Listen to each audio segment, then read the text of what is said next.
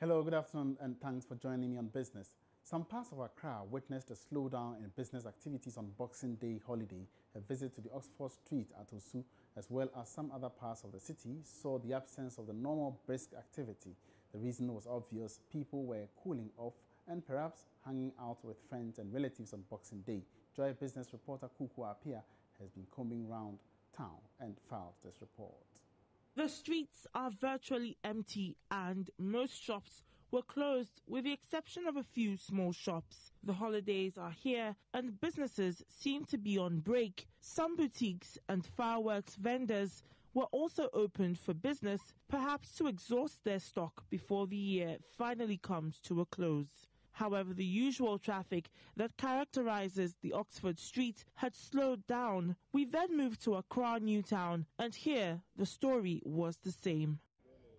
My current location is Accra New Town, which is usually noted for being one of the busiest parts of the city. But today it seems that traffic has slowed down. Also, business is not as brisk as it usually is. We've spoken to some residents and business people here, and they have expressed some disappointment in the way business has gone this year. And also some of them have said that they're spending their day with their families, which is why business has seemed to slow down here. We've also been to some parts of the city as well. We've been to Osu and Accra Central. We've also been to the airport area to see exactly how business is flowing and traffic is flowing as well. This is Kuku Apia reporting for Joy Business.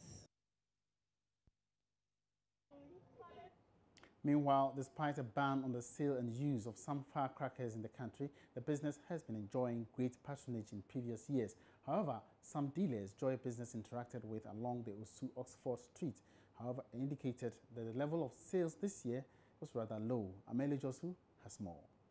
One significant practice the Yuletide comes along with is the use of firecrackers. Many buyers can't do without the firing of these products. As to them, these signify the presence of the season as well as to usher out the year. As a result, dealers increase prices just to cash in on the situation. Despite the ban of some firecrackers, the business has not been too bad over the years. However, during an interaction with some of these traders along the popular Osu Oxford Street, they disclosed the business has experienced a downturn this year. The traders who refused to speak on tape indicated that, aside the wholesalers who were cashing in on the business, retailers of their kind haven't made much sales. They were still hopeful the trend will change by New Year's Eve, as well as prior to the handing over ceremony to inaugurate the incoming president. The firecrackers on display range from as low as 20 Ghana cedis to 2,500 Ghana cedis for a pack. And away from business on the holiday, 3 banks have emerged the best places to secure credit according to the Bank of Ghana. Bank of Baroda, GCB Bank and Fidelity Bank jointly came up tops in the annual percentage rates released by the central bank.